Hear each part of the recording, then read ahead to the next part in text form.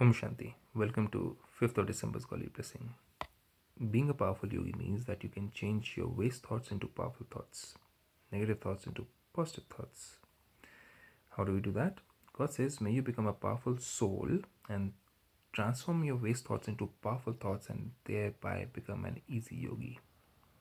If you got waste thoughts, then we cannot have yoga or union or remembrance of the Supreme Creator because our frequency is very low as compared to Him. So we have to remove waste thoughts, we have to purify our thoughts so that our frequency matches the Creator, Supreme Creator God.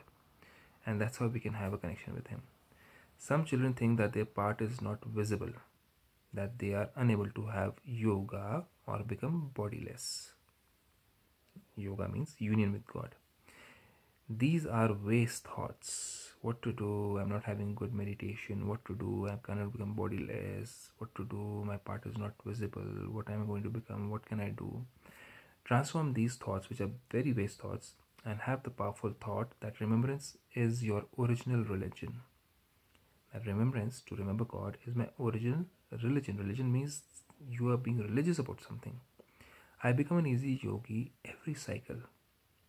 If I do not become yogi, who else would? It's me who God has chosen, so I am supposed to be a easy yogi. Never think, what can I do? Because my body is not working well. Sometimes, some of the yogi souls, they have very powerful thoughts, words, actions, but somewhere their physical body is not supporting them. This old body is useless. No, don't say that. Have thoughts of waha waha. Sing songs of wonder of your final body. Final body means the last body, the last birth, and you will receive power. What else to expect from it? So whatsoever it is, thank you God.